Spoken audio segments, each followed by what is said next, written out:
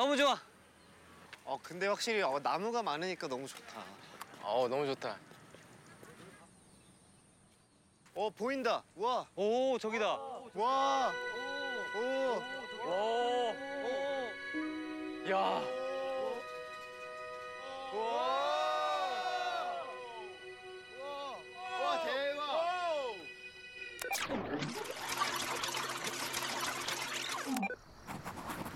그냥 힙색 아니야? 전대. 전데요? 응? 여기 뭐 있다. 오. 돈이야? 이게 제일 궁금했어요. 돈이 다 있네. 우와. 300만 루피씩 있는 거라고 한 사람에? 네, 형. 30만 원씩 있는 거야? 180만 원. 누가 근데 돈 관리 좀 잘 하나? 숫자에 좀 강한 사람. 그리고 약간 돈을 헤프게 안 써야 돼. 약간 좀 이렇게 좀 아끼고. 근데 또 너무 안 써도 안 돼. 약간 그럼 난안 쓸 줄 되겠다. 알아. 특이형은 안 돼. 나 안 되겠다. 나 추천. 난 창민이. 창민이 추천. 얘는 절대 남이 뭐 산다 그러면 안 돼요. 할 것 같아. 나도 창민이. 진짜 딱 창민이요. 그런 거에 있어서 칼 같고 이미지도 어울려요. 창민이가 그 군대에서 월급 관리를 진짜 잘했어. 했어? 그래? 했어? 했어? 야, 그럼 창민이네. 창민이 당첨. 오케이. 자, 그럼 저한테 다 주세요. 왜 하필 나에게?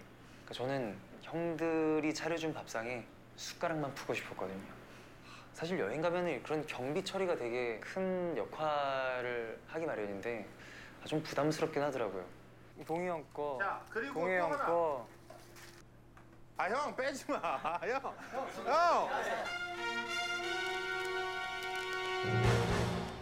형 지금 잠깐.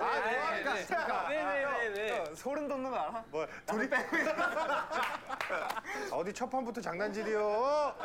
아이, 주시죠. 2만 원만 줘라. 아이. 녀석들. 아유, 피도 눈물도 없어. 그러면 전쟁 같은 검소함의 시작이겠구나라는 생각을 했었어요, 사실. 싸게 안 될까 이것도? We are student. 디스카운트 플리즈. No discount. 그리고 저 개인적으로 또 하나 그 흥정을 하는 팁을 얻은 게 One person. 혁재 형이었나? 돈을 세는 거 보면서 하면 어떡해.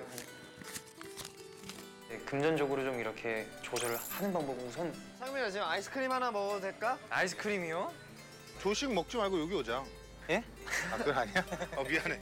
처음으로 나한테 정색했구나. 예? 미안해. 우리 뭐든지 다수결로 하자. 다수결로 그래. 진짜 뭐든지 다수결로 어때? 이게 3대 3이면 실패야.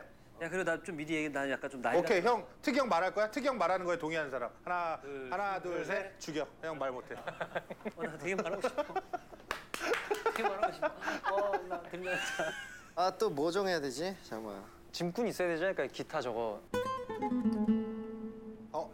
기타 칠 줄 아는 사람이 들어야지.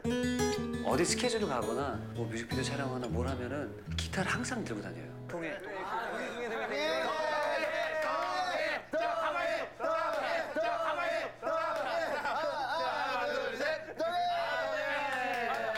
기타 끊었어. 기타 나 칠 줄도 몰라. 해봐. 아니 그게 아니라.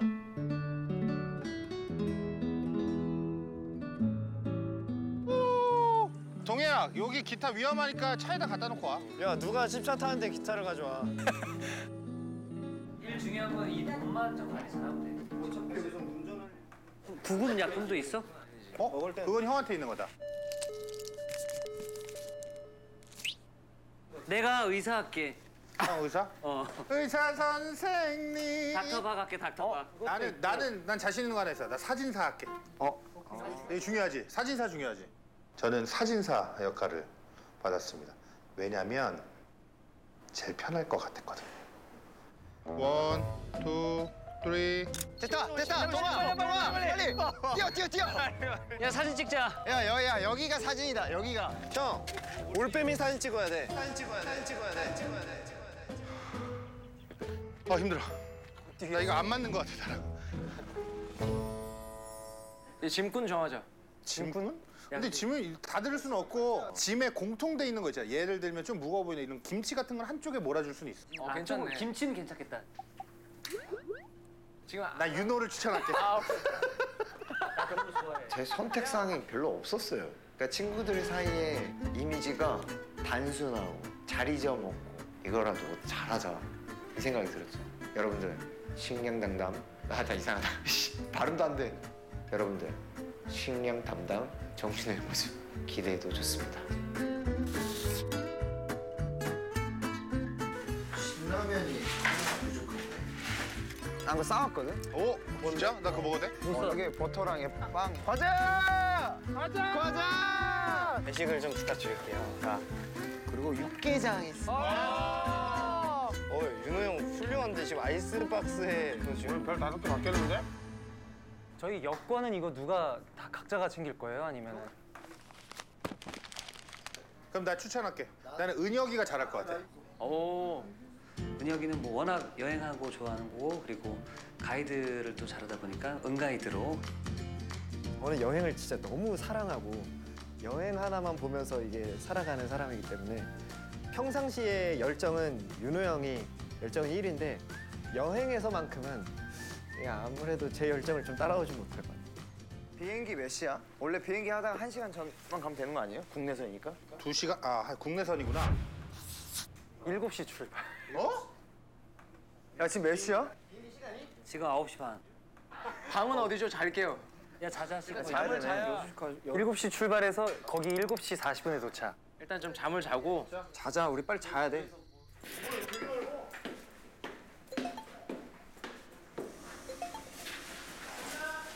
내가 제일 이렇게 좋았어. 씻는 것도 바로 있고. 재밌는데 빡세겠다. 첫째 날이 3군데, 넷째 날이 2군데.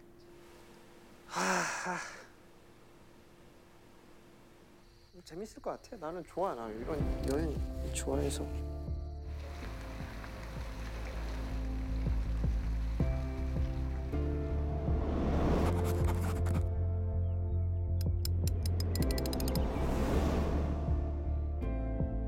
켰지? 벌써? 서로가 찍어주시는 거야? 아, 슬레이트 쳐. 자. 하나, 둘, 셋. 좋은 아침입니다, 여러분. 아침 맞아? 7시 비행기니까 일찍 출발을 했죠. 우선 좋은 공기를 마셔서 그런지 피로가 좀 덜 하더라고요. 아니 카메라 저희 둘이 있는데 둘이 붙어 있으면 셋이 붙어 있어요. 셋이 붙어 있으면 이거 와 이거 찍고 싶다. 되게 징그럽다. 우리 오늘 아침 뭐 먹을 거야? 잠깐만 은혁이가 알지 않아? 야, 책자 하나 꺼내봐. 꺼낸다. 야, 빨리 꺼내서 우리 가서 뭐 어떻게 할지 빨리 짜야 될 거 아니야. 그러니까 오늘은 보르부드르 사원을 가야 해. 세계 3대 불교 사원 중에 하나야. 그리고 거기 가보면 알 거야. 왜냐면은 거기가 12,000제곱미터 평방. 뭔가 깨달음을 얻을 수 있는 곳이라고. 깨달음에. 자 그러면 그걸 정해. 현지식으로 먹고 싶어? 아니면은 서양식으로 갈까? 아니면 한식당? 현지식으로 가야 한식당도 되지 있어? 않을까? 한식당 있지. 야, 이쯤에서 우리 한식 먹어줘야 되는 거 아니야? 아니 너무 빠른 거 아니야? 저희가 하루에 쓸 수 있는 게 360 만이에요. 아니면 아침에는 좀 간단하게 베이커리나 카페 뭐 이런. 그래 그거 먹자. 나 안 좋아해, 빵. 야 다 필요 없어. 가반수야. 아, 가반수 이상 되면 먹어야 돼. 사진 하나 찍어줘요. 아, 진짜. 그지? 아니요. 참 신기한 게 아침부터 다 되게 들떠 있었어. 야, 여행이다. 막 하면서. 자, 다 같이. 자. 예. 하나, 둘. 어우 눈부셔. 와. 어? 아, 은혁이 안 나왔다. 진짜로? 눈부셔. 와 진짜 옛날 디지털 카메라 진짜 눈부시다. 안 났다. 아, 그럼 왜 그러는 거야? 이게 안 보여. 야, 이렇게 모여봐. 하나, 둘, 셋. 예. 이거, 튀김 표정 이상한데? 괜찮아? 그건 괜찮아. 야 이렇게 계속하면 신동만 사진 없는 거 아니야? 우리 5시 온 것처럼. 왜냐면은 2002년엔 우리 모르는 사이였으니까. 맞네. 맞네. 나는 원래 없었잖아. 2002년에 모르는 사이였으니까. 신동이 형 밖에서 하나 찍자. 어? 너네 계속 찍어달라 그럴 것 같아. 오 마이 갓. 느낌 되게 옛날 사람들 같지? 야, 그 눈 이렇게 갈색으로 빛나고. 잘생겼는데? 족자카르타로 가는 모습들. 뒷모습만 봐도 이렇게 설레는 기분이 들죠. 자, 빠이빠이. 드디어 출발합니다. 만나러 갑니다.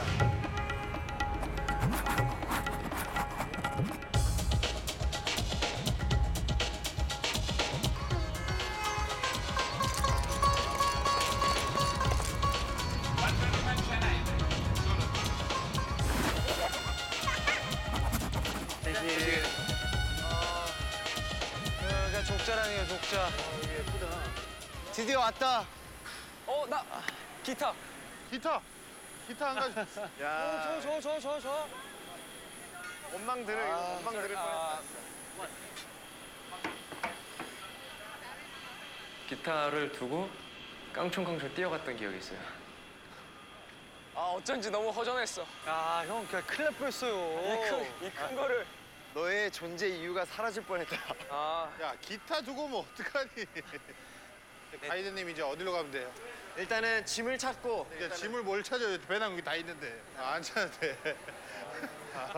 자 그럼 나가서 네 택시를 탈 거야. 택시를 타고 아니 탈 거야? 활주로 내 집마저 그냥 문 하나 지나더라고요 바로. 그냥 수응 가니까 뭐야 이거 트릭이야 또? 이런 생각도 있었고. 자. 안녕하세요. 족자카르타. 여행을 할 때 그런 경로로 간 적은 처음이었던 것 같아요. 저희 이제 숙소로 이동을 해야 돼서 나갔는데 택시가 엄청 많더라고요. 걱정했던 거랑은 다르게 일단 호텔로 가야 돼. 그냥 일단 택시 탔어요.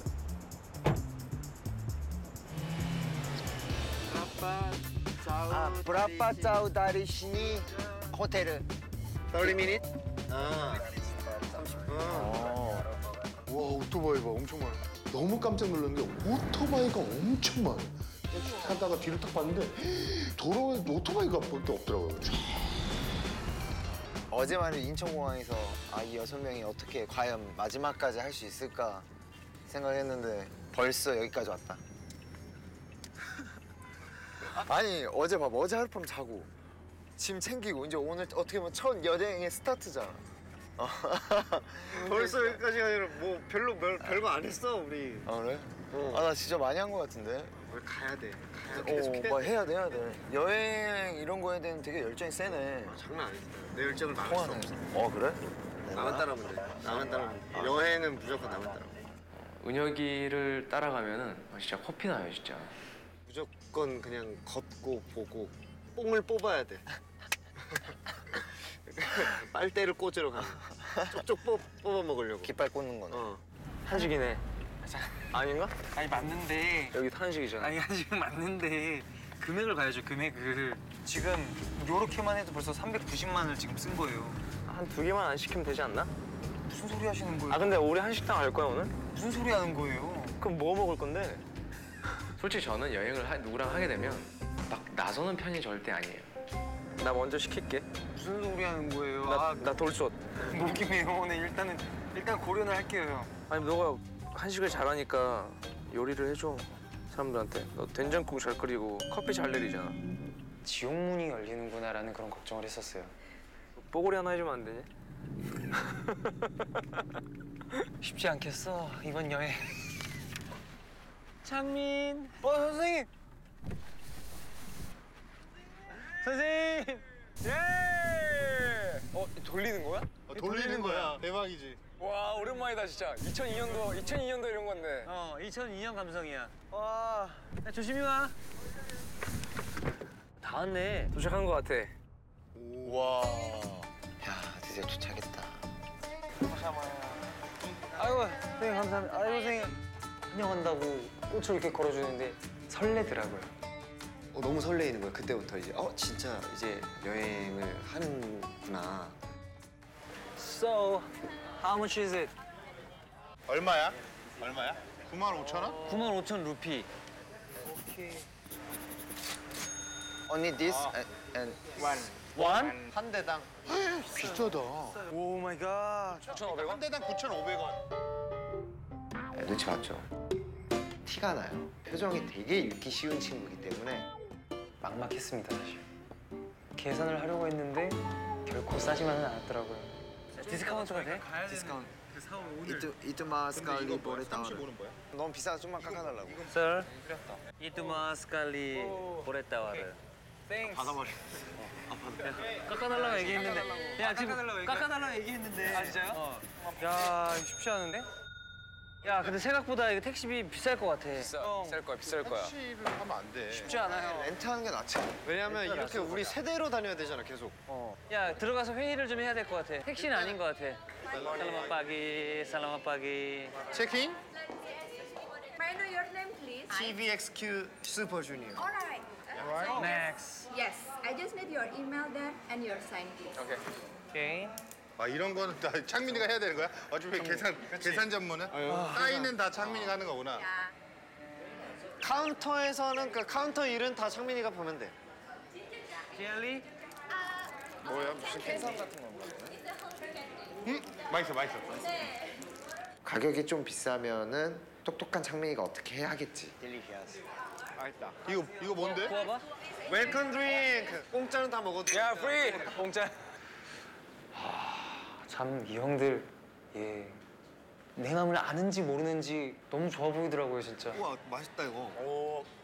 동생이지만 이 목젖을 한 대 이렇게 치고 싶었어요. So you have any plan during visit 족자카르타? 오늘 가는 사원 이름 뭐였지? 보로부드로. Yeah, 보로부드로. Borobudur. How to go? Borobudur. 예. Yeah. Actually, hotel we have car. 그러면 괜찮은데? 바로 덥석 물었죠. We will talk. How about the car? One car 630,000. 한 대당? Oh my god. 비싸다. 6만 원이라는 거 아니야? 6만 원. 너무 비싸다. 600. 야 잠깐만요. 그냥 저 또 뭐 있어? itu mas sekali Yeah. 보냈다와를. itu mas sekali 보냈다와를. 제가 깎아달라고 또 그랬거든요. 없어 보이게 또 연습생 때 항상 그랬으니까. itu mas sekali 보냈다와. No? Why? Itu spesial harga. That's special price for you. 아 깔끔하게 제가 말이 안 되니까 그냥 6000으로 썼어요. 오케이. 오케이. 잠깐만. This one. Let me check first, yeah? 오케이. 됐다라는 생각을 했어요. 혹시나 해서 깎아보려고 했는데 웬걸? Okay, deal for you. 네. 됐어. 오케이. You very kind. 오케이. Thank you. 트리마카시. 깎아준 거에 더 깎았어. 좋다. 일단 밥 먹으러 갈래. 짐 놓고 빨리 와서 먹자. 조식. 저에겐 그게 진짜 중요합니다. 돈을 최대한 절감하는 방법은 우선 아침을 먹고 나가야 돼요. 나가서 무조건 뭐 사 먹어야지 하다가 쪽팔려요 진짜. 예. 우리 그럼 몇 시에 나가 우리는? 거기가 5시인가에 닫아. 빨리 가야 되겠네요. 가자. 가자.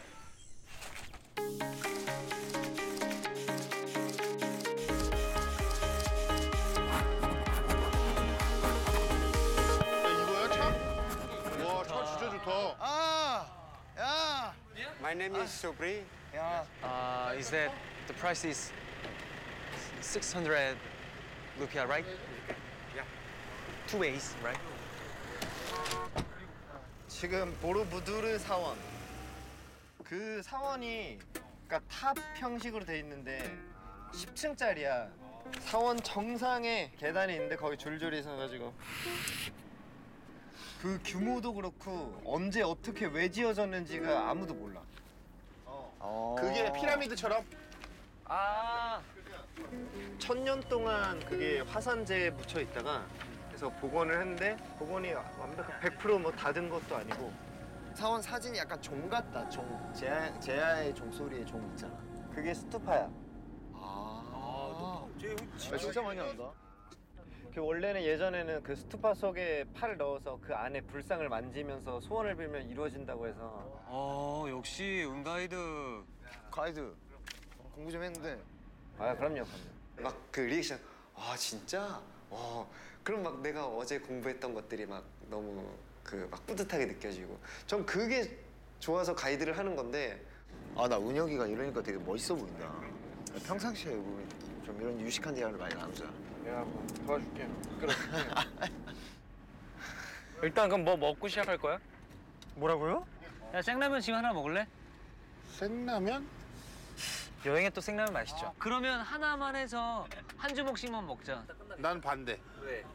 난 참을 수 있을 것 같아. 아니 다 먹을 거지. 가봐서 해보자. 자 하나 둘 셋. 자 먹겠습니다. 그럼 신동 너만 안 먹을 거야? 난 먹어야 되네. 아씨. 난 안 먹고 싶다 얘기했어.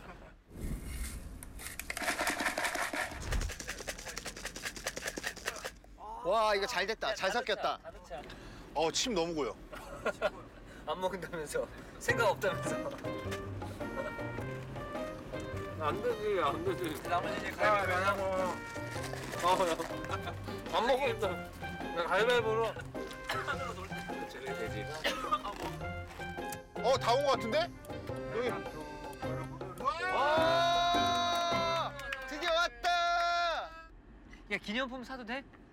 형 꼭 기념하셔야겠어요? 우와 저거 뭐야? 우와 저런 거 사자. 형 꼭 저거 날려야겠어요? 아우 씨, 내 얼굴이 날아갈 것 같은데. 이런 거는 하나 살만하지. 모자는 사실은 여기서 사면 나머지 4일 동안 계속 쓰니까 처음부터 모자 살까요? 그럴까요? 한번 볼까요? 라고 이렇게 약간 거기에 이제 맞춰주는 척은 했지만 제 마음속에서 모자 따위는 없었어요. 갈까요? 가자. 사원 어디 있어? 이걸로 입구로 저쪽으로 들어가면 있을 것 같은데. 지금 어디지? 우리 어디야? 지금 어디야? 산이치. 우리 출발하기 전에 사진 한번 찍고 가면 안 됩니까? 산치. 그리고 정상에 또 찍을 테니까. 어디서 찍을까?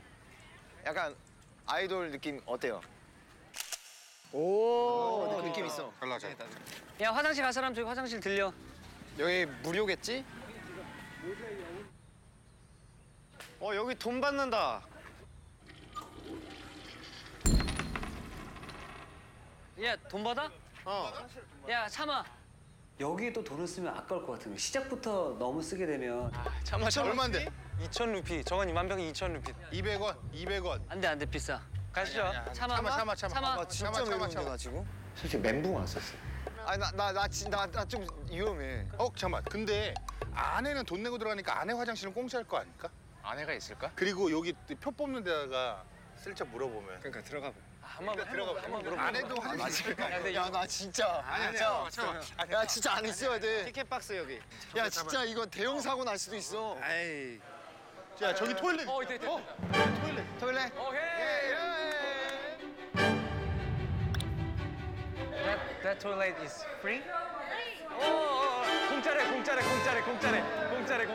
오빠, 야 안에 공짜 있다는 거. 예. 돈 날릴 뻔했다. 돈 날릴 뻔했어. 다행이다. How much? 350? 350. 꼭 정녕 그 가격이었어야 했나? 이거 맞아요. 근데 맞지? 싸게 안 될까 이것도? 깎아주세요 있었어 일단. 여기 있다. 일단 인사해야 되니까. 사야다리 코리아. 사야 오랑 코리아. 아마 사야 이트. 사야 수카 인도네시아. 야. 형 이거구나. 생활의 지혜도. 보냈다 와서. We are student. Middle school. Group discount? Same price. Same price. Yeah. That price is included something on that. Drink. All tour. 야 그러면 이거 못 갖겠다. 이거 계산해야 될 것 같아. 오케이. How many percent? 6. 이거 싸게 돼? 싸게 돼? 안 돼, 잘되다. 우리 칠드른으로 해달라 그래. 내 헬스 다 했는데 지금 안 먹혔어. 2천만 원. 야 창민아 이제부터는 돈을 이렇게 다 꺼내고 많이 보이지 마. 네. 오늘은 오케이. 야, 오케이. 테리마카시. 저는 이번 여행에서 사실 제일 얻고 싶은 건 이들과의 친분 정도? 누구보다 열심히 먹고 기도하고 살아갈 예정입니다. 사진 같은 거나 좀 남겼으면 좋겠어요. 일기 쓰는 게 꼭 가야 될 뭐 장소라든지 맛집 이렇게 검색을 하고 있습니다. 저희가 음악을 하는 이제 사람들이다 보니까 그런 음악 또한 한번 만들어 보면 좋지 않을까. 자, 다 챙겼지? 형 동해 기타 안 가져왔어. 야 내려. 기타 안 가져왔다고? 야, 기타 안 가져오면 어떡해? 자 필요하다 필요하지 않다. 야, 필요하다. 자 하나, 둘, 셋. 이렇게 된다 했지 내가. 갖고 온다. 그가 다녀온다. 기타 안 치기만 해봐. 우와, 대박이다, 대박. 1000년 전에? 저걸 어떻게 지었어? 야 저쪽으로 찍어도 예쁘고 이쪽으로 찍어도 예쁘고 다 예쁘겠다. 이때 당시 이런 걸 어떻게 만들었을까? 이거 경사가 엄청 가파르다. 사원의 웅장함에 압도된 하루. 보인다.